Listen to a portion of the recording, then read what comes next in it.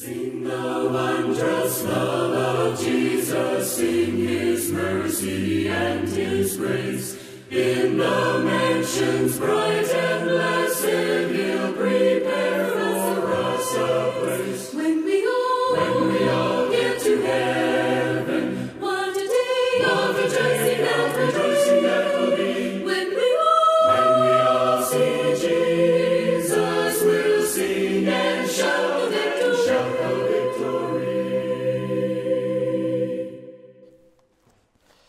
My son and I had the opportunity to go on a short camping and hunting trip day before yesterday. And I think while we were in the woods, or potentially while we were eating some camp food, you might say, we came into contact with something that has broken both him and me out. I don't know if you can tell, but I have a rash on my face this morning. I'm trying to cover that up with these glasses as best I can. But due to some medication that I'm taking, I'm running a little bit hot. And so I have elected not to wear a coat presently. And if that offends anyone, I am sorry. But I feel like that may be the best thing for me to do this hour. I'm not feeling in tip-top shape. Matthew chapter 21, we discussed the parable of the two sons during the Bible class hour. Now, as we come to the parable of the wicked husbandmen, or the wicked farmers, if you will, the word husbandman simply means farmers, and in this instance particularly, it refers to vine dressers, if you will. As we come to this parable, we come to the complement of the former. That is, the complement to the parable of the two sons. I want to share with you some observations made by Linsky in his rather good commentary on the book of Matthew. He said the parable of the two sons looked backward to the past, revisiting the ministry of John the Baptizer, and we talked about that last hour. But this parable, the parable of the wicked husbandman, looked to both the present back then as well as to the future, addressing not merely the rejection of John, but addressing more specifically the rejection of Christ Himself and even His ultimate murder. And so that's interesting how these two parables kind of fit together. The parable of the two sons looked backward to John. This parable looks to the present and to the future, namely the rejection and the murder that was coming upon Jesus Christ. Something else Linsky observed. The parable of the two sons addressed the Jewish leaders as ordinary people in their own right. You know, even though they were leaders over the Jews, they were still people. And so that first parable, the parable we discussed in the morning Bible class hour, it addressed them as people, just as people accountable to God. In other words, in contrast to the harlots and the publicans, as people, they rejected John, whereas the harlots and the publicans submitted to the preaching of John. Now, this parable, however, approaches things differently. It addresses the accountability of the Jewish leaders, not just merely as individuals themselves, but even more as rulers entrusted with the stewardship of God's nation, which back then, of course, was the nation of Israel.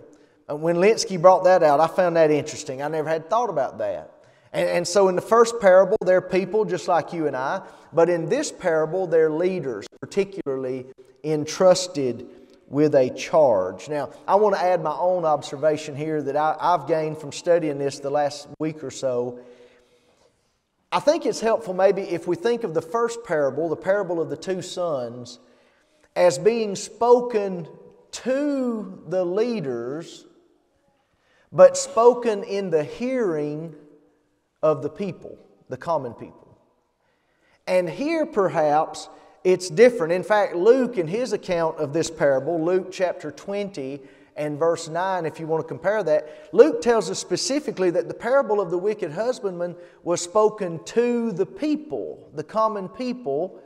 But it's obvious as we study the three accounts, Matthew, Mark, and Luke, that it was also spoken in the hearing of the Jewish leaders. And so if that's correct, then again, the roles are somewhat flip-flopped. The first one spoken to the leaders, but in the hearing of the people, because this was a very public place in the grounds of the temple. But this one spoken to the people in the hearing of the Jewish leadership. And so it's very interesting, God in His wisdom, Christ in His wisdom, how that these two complement each other so wonderfully in this chapter, Matthew chapter 21. Now, what we're going to do, this is not going to be as in-depth as the Bible study hour, because obviously we do not have the same amount of time.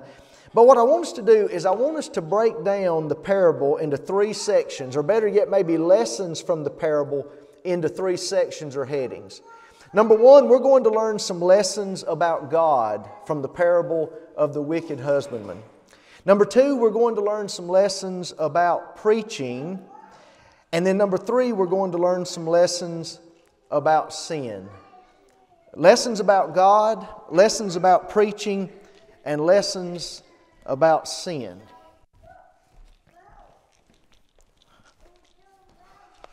One of the restraints that I have with my voice is I have to keep my throat very moist. I knew when I looked down and didn't see my water, I had to do something. All right, let's look to the parable now. Matthew 21, it begins in verse 33. It goes all the way, basically, you might say, to the end of the chapter, verses 45 or 46 would contain the context. Let's learn, first of all, lessons about God. Very quickly, 3 or 4 things about God. First of all, we learn about God's omniscience and God's foreknowledge, His knowing things ahead of time, in that this parable, as it was given by Jesus, is proof positive that the rejection and the murder of Christ did not catch God off guard. It couldn't have caught God off guard, because right here in this very parable, Jesus foretold it. In so many words, He's telling perhaps the people, but the leaders are there to hear it. He's telling the people that I'm going to be rejected, I'm going to be murdered. Okay? And so lesson number one about God is you can't catch God off guard. The way the late Brother Curtis Cates used to put it, God is never caught unprepared for any contingency. God is never caught unprepared for any contingency. Now notice in the parable, beginning at verse 37, I appreciate the brother very much for reading some of the earlier verses. But last of all, He sent unto them His son, saying, They will reverence my son. But when the husbandmen saw the son, they said among themselves, This is the heir. Come, let us kill him, and let us seize on his inheritance. And they caught him and cast him out of the vineyard and slew him. Right there, Jesus is predicting His own ultimate rejection, His own death. Okay? You cannot catch God off guard. In fact, a little while later in Acts chapter 2 on the great day of Pentecost, Peter was preaching, and remember how he told the masses that Him, referring to Jesus, being delivered by the determinate counsel and foreknowledge of God, ye have taken and with wicked hands have crucified and slain. God had determined in His counsel or in His wisdom, God knew in His foreknowledge what was going to happen. That's an important lesson to keep in mind always, of course, about our Heavenly Father. Lesson number two about God from this parable, and this is a sobering lesson. God will not, and I have that capitalized on my outline, God will not be mocked with impunity. In other words, we as frail creatures, and that's really all you and I are. As human beings, we are no more than frail creatures created by God in His almighty power. We will not mock God with impunity. Okay? Now, we might mock God for a while. We might even mock, and it's hard for a country boy to say mock. You know what? I want to say mock. I guess that's what I need to say. We might mock God for an extended period of time. But you or I, we will not do that with impunity. In other words, we will not do that indefinitely without ultimately being called into account. And that is seen here in verses 40 and 41. Jesus gets near to the end of the parable and He says, When the Lord therefore of the vineyard cometh, what will He do unto those husbandmen? In other words, as the brother read for us, they have beaten and killed and even stoned some of the servants that he has sent unto them. Last of all, they've even killed now his son that he sent unto them. What will the Lord do to those wicked husbandmen when he comes? Verse 41, now I understand this to be the people to respond. I taught this Wednesday night at home, and people in our class thought it was the Jewish leaders themselves who were responding. That may be. That may be. I suspect after they responded in verse 31 in response to the first parable, and Jesus turned that on them so masterfully the way that He did, I suspect they weren't so quick to speak up here. In my mind, I picture the common people hanging on every word as Jesus utters this parable. And so when He says what's going to happen to these husbandmen, I think they blurt out, verse 41, He will miserably destroy those miserable or wicked men, and will let out His vineyard unto other farmers, other husbandmen, which shall render Him the fruits in their seasons. And so God will not be mocked with impunity. You know, from time to time in the Scriptures, the Holy Spirit prefaces a great statement of truth with the admonition, be not deceived, right? I think of 1 Corinthians 15:33, be not deceived. Evil communications corrupt good manners or good morals. I think anytime we see that preface attached to a statement, that perhaps that statement is one of truth to which you and I may be particularly prone to be blinded to it.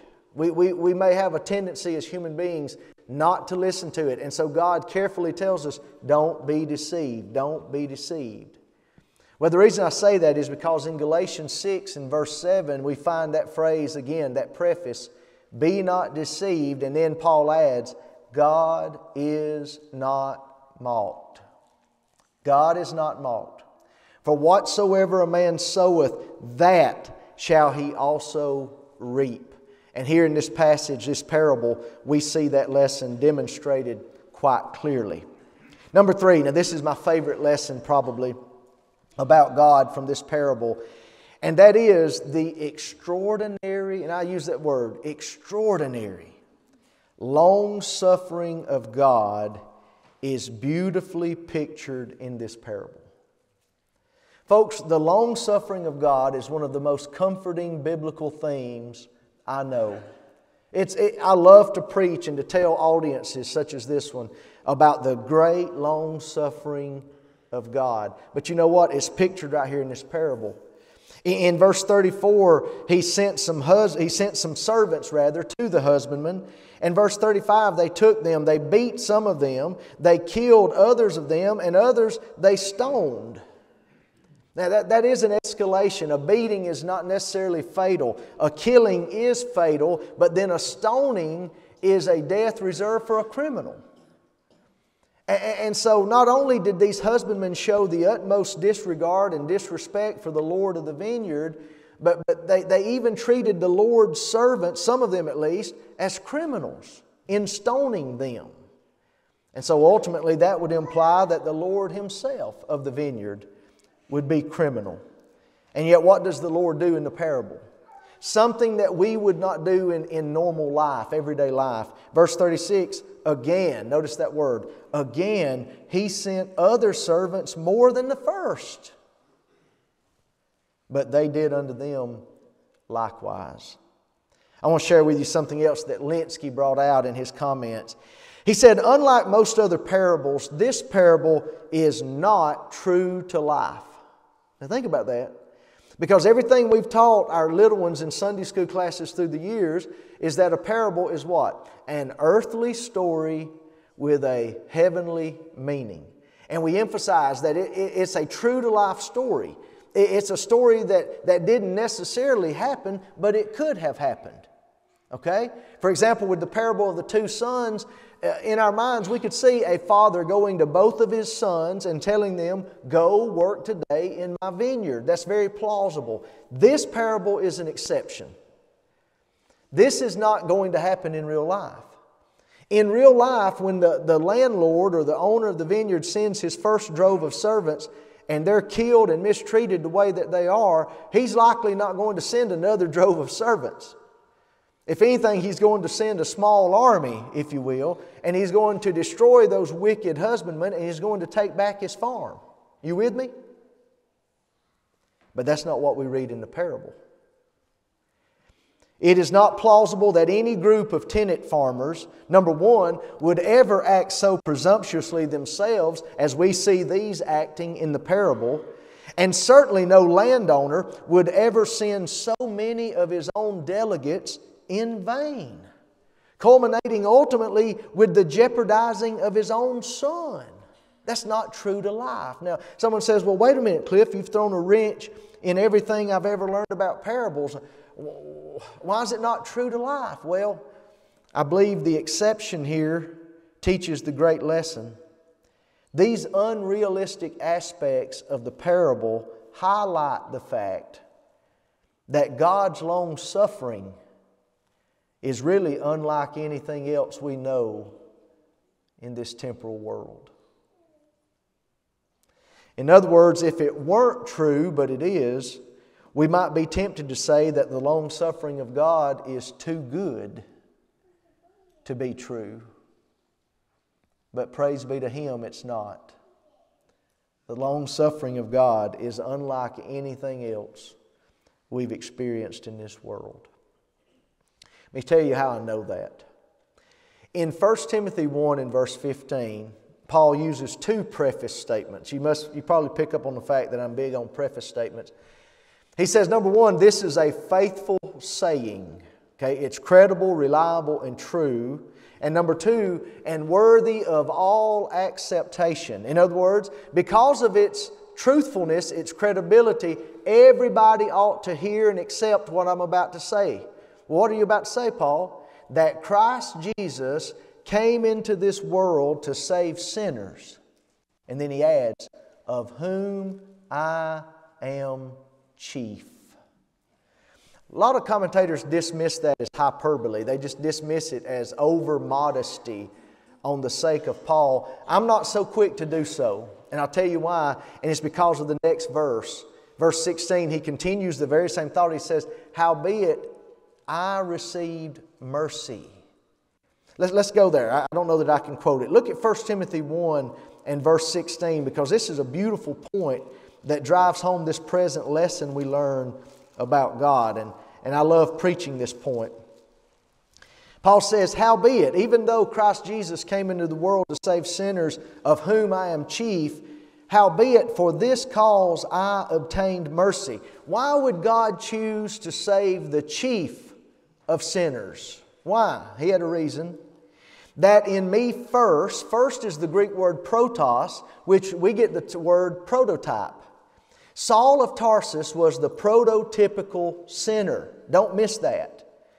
God saved the prototypical sinner. He saved the chief of sinners, Saul of Tarsus, in order that He might show forth all long suffering. Folks, to me, that's one of the most beautiful statements in all of Scripture. In Acts chapter 7, as Saul is standing there with the clothes of the witnesses at his feet, watching Stephen, innocent Stephen, being stoned to death, God's long suffering waited. In Acts chapter 8, as Saul made havoc of the church, God's long suffering waited. In Acts chapter 9, as Saul breathed out threatenings and slaughter against the disciples of the Lord, even unto strange cities, such as the city of Damascus, God's long suffering waited. Listen to me, brothers and sisters. Listen to me, dear friends. God saved the chief of sinners because He wanted you and me to know that He can save us.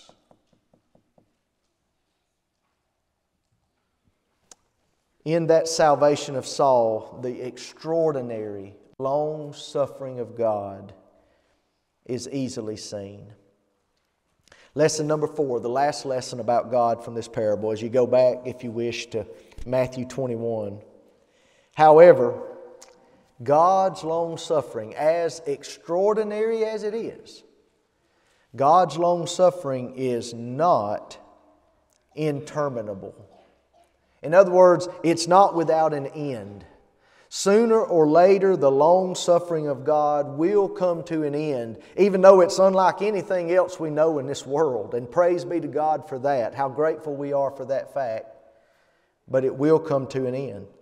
And so verse 43 here, Jesus comments. This is where He drives the parable home. Incidentally, verse 43 is the main lesson of the parable. Therefore say I unto you, the kingdom of God shall be taken from you. The Jewish people altogether, yes. The Jewish leaders particularly, yes. And given to a nation bringing forth the fruits thereof. God's long suffering is not interminable. And so we've learned 4 lessons, very important lessons, I believe, about God. Number 2, let's learn some lessons also about preaching. And you say, well, how do you learn lessons about preaching here? Well, number 1, because Jesus Himself in giving this parable was preaching. In fact, Luke in his account, Luke chapter 20, he tells us at verse 1 that while at the temple or the temple grounds, Jesus preached the gospel. Okay, and that's the same context as right here, Matthew chapter 21. And so 2 lessons about preaching. Number 1, love and speaking the truth in love does not preclude clarity and straightforwardness. Now let that sink in for just a minute. And as you let it sink in, I'll try to state it a different way. A man can love lost souls, a man can love God and love the truth, and still preach the truth in a way that is clear, straightforward, pricking the heart, and unmistakable. And you say, Cliff, how do you get this out of the parable? Well, because of the parable itself. Because of the parable itself. That's exactly what Jesus Christ says. This is a very pointed parable. And it's said probably to the people, but it's said in the hearing of the Jewish leaders. And it's unmistakable the point that He's making. You see what I mean? You get this better from Luke's account, though. Hold your place here, Mark, Matthew 21. And let's go back to Luke 20, to which I've already referred a couple of times.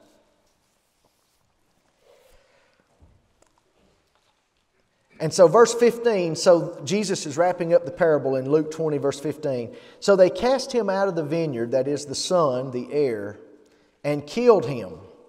What therefore shall the Lord of the vineyard do unto them? Now, I believe that at this point the people interject and they answer. That's my opinion. I can't necessarily prove that. But I think we read the people's answer in Matthew's account. And then here what we read in the next verse, verse 16, is perhaps our Lord's confirming what they just said. Jesus said, He shall come and destroy these husbandmen and shall give the vineyard to others. And here I think we have a pronoun shift. I can't prove it, but I believe we have a pronoun shift. And when they heard it, I picture the Jewish leadership as being mum. They're not so quick to speak because the time they spoke before with the first parable, it didn't turn out too well. But when they hear the people's response that we read in Matthew 21, and then they hear Jesus confirm it and say, that's right, here in verse 16, the leaders speak up, I believe, and they said, God forbid. In other words, may it never be so. We don't want that because they knew what the parable meant. Verse 17, and He beheld them. This shows us the directness and the straightforwardness of what Jesus is doing here in His preaching. Brother McCord, in his translation of this, translates it, He looked directly at them. Directly at them. It's the same words used of the rich young ruler in Mark 10 and verse 21. Jesus beheld him and loved him. And in that passage in Mark 10, McCord translates it, Jesus looked into him. And so maybe here there's not only the directness of our Lord's gaze, but also the probing nature of His insight. He's looking into their wicked hearts. And He says, what is this then that is written? The stone which the builders rejected, the same has become the head of the corner. Whosoever shall fall upon that stone shall be broken, but on whomsoever it shall fall, it will grind him to powder. Friends, Jesus was a gospel preacher who did not mince words. And that's the first lesson we can learn about preaching here from this parable, that love, and love is an absolute necessity. Any preacher who does not do his work in love is doing an injustice, a grave injustice to the cause of Christ. But speaking the truth in love does not preclude or rule out clarity, being clear about what you mean, and straightforwardness, speaking directly to the audience. And we see that in Jesus. Lesson number 2 now about truth, or about preaching rather. Truth is often derided. It's often made light of and mocked, but such does not change truth's validity. Let me put that the way my daddy put it to me all my life growing up at home, so much that I've probably quoted it here at East Hill. My daddy would say, "The truth is the truth, and the truth will stand when the world is on fire." Truth is the truth. Here in the parable, as you go back to Matthew 21, most of your conservative commentators, when they look at those two groups of servants that were sent to the husbandman before the son was sent, they see the Old Testament prophets, whom Jesus sent to His nation throughout the centuries, desiring the fruits of repentance. And yet they were mocked. They were derided. The truth that they proclaimed was derided and rejected. But you know what? It was still the truth. It was still the truth. And we learn that here in the parable. So number 1, lessons about God. Number 2, lessons about preaching. Now number 3, let's wrap up this study by noticing 2 or 3 lessons about sin. First of all, we see how ugly the sin of ingratitude really is. If you were to boil down the rebellion of the husbandman in this parable, is it not, in its simplest form, is it not pure ingratitude? I mean, the Lord of the vineyard had done all the work. He had made the vineyard sustainable. He had done everything that needed to be done to it according to verse 33. And then He leased it out, not for a sum of money. He leased it out for a portion of the fruits, a portion of the proceeds thereof to these husbandmen. Was their rebellion not the height of ingratitude, unthankfulness for what the Lord of the vineyard had done? But I'll go a step even further. When we look at sin in general, and when we look at the sin in my life and the sin in your life,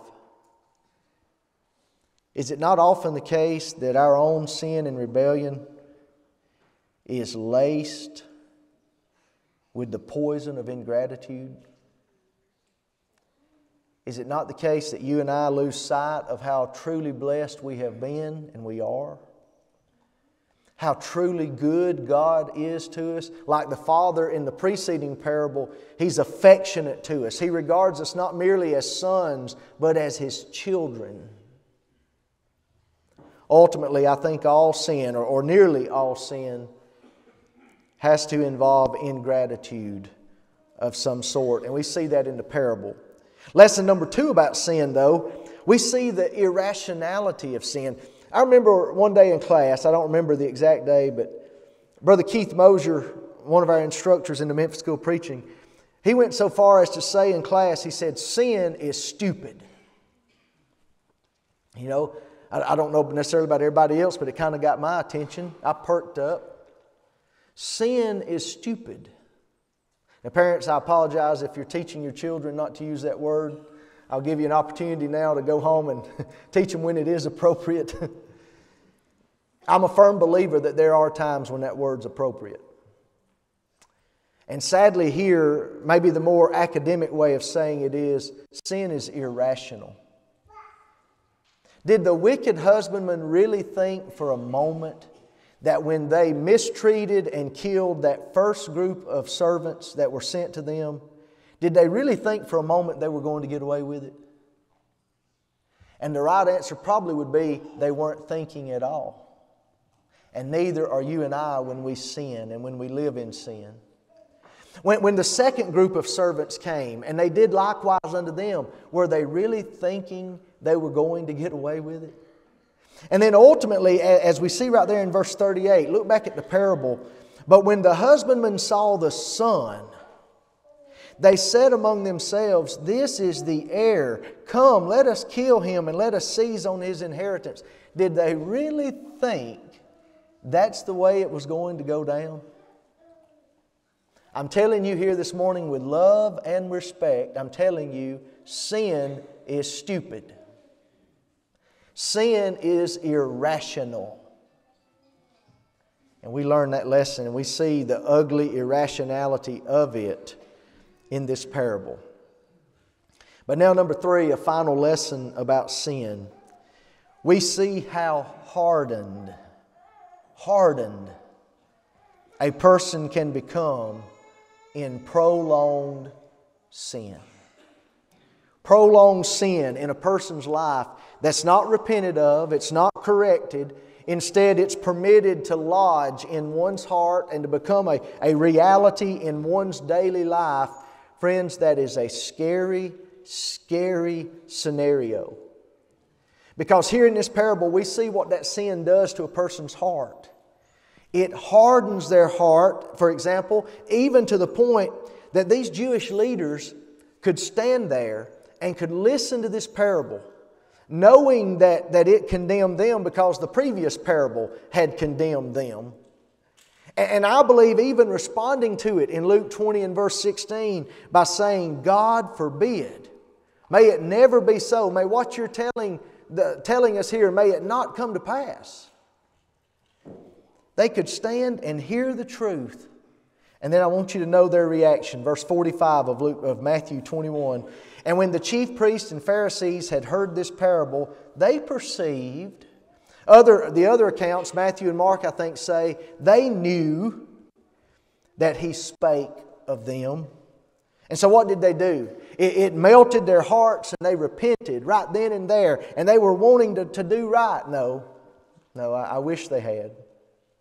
Verse 46, but when they sought to lay hands on Him. I like the way Linsky or maybe another writer described it. They would have killed Jesus right then and there. You listening to me? They would have killed Jesus right then and there. Had it not been for the multitude.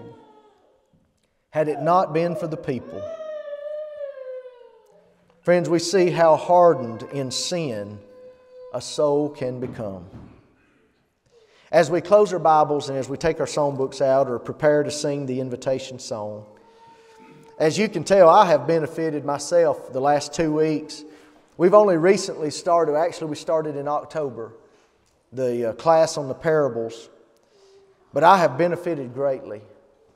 And in this parable of the wicked husbandman, I want to wrap it up by sharing with you the main lesson.